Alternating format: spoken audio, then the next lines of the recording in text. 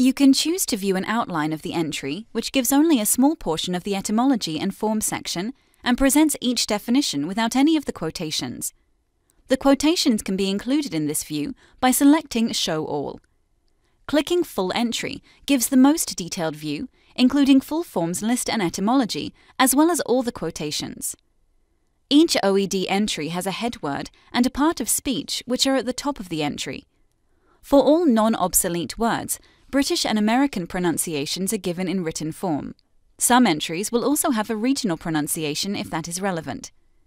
For the majority of these words, you can also hear the word spoken by clicking the blue button with the white arrow. Entries which have at least one regional sense also have an audio pronunciation read by a speaker from that part of the world. The forms list shows different spellings of the head word throughout its use in English, as well as the time periods such spellings were in use.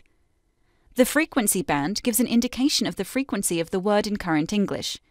If you click on the dots, a pop-up window appears, giving you more detailed information. All entries contain information on where the word comes from. This is presented at first as a concise summary. A more detailed origin, when known, follows in the etymology proper. The OED is a historical dictionary, which means that it presents meanings of words in chronological order. This means that the earliest definition may not be the most common in use today, or it may even be obsolete. Definitions will include any appropriate labeling to help the reader understand more about the word, including in which region or subject area it might be used. Each definition is followed by a selection of quotations from published sources, illustrating the word in use. The head word is underlined.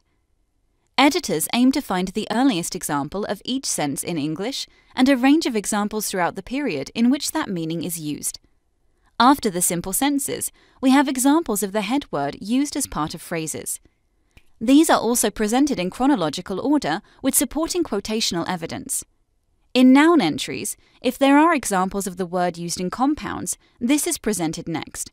The transparent compounds, where the meaning should be easily discernible from the meanings of the two parts, come first. These are followed by compounds which require definitions. Again, all are supported with quotations.